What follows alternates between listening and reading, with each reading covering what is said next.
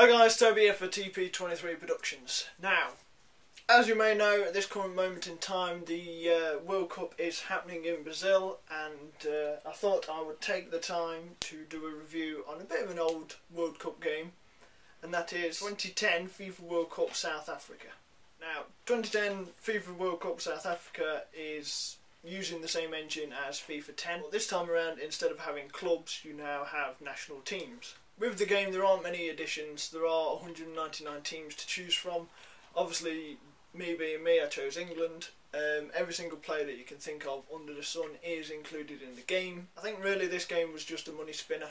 I think it was just because the World Cup was on back in 2010, so they made a game for it really. There aren't many new additions. There is a new penalty taking system, slight adjustment, but apart from that, nothing really. You do get to see the fans. It does get annoying when you see the same fan animation, however the clothes that they wear do change.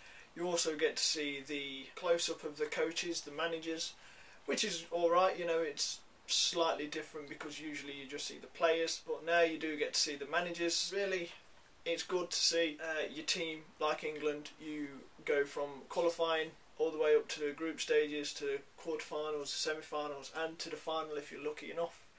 You can coach your own team, so my captain mode, that's pretty cool. I do enjoy that. I try and do that for every FIFA game that I get.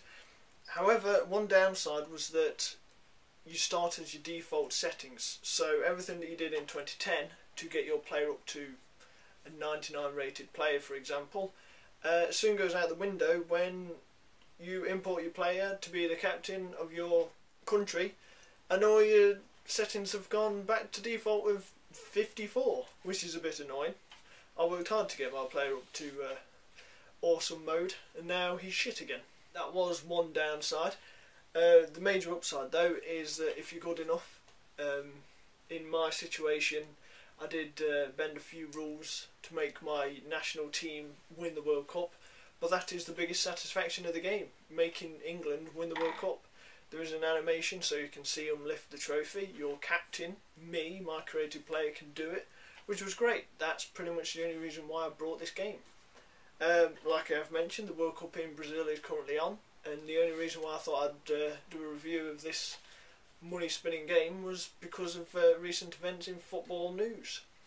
So, if you like the World Cup, if you like FIFA, especially FIFA 10, then you will enjoy FIFA World Cup South Africa. It is a money spinner. The engine's pretty much the same. There are very small changes. However, you do get to see your national team lift the trophy. So thanks for watching my review of 2010 FIFA World Cup South Africa. Hope you enjoy it. Thanks for watching. Also guys, don't forget, we're the Devoted. Links are down below as per usual. Go check them out.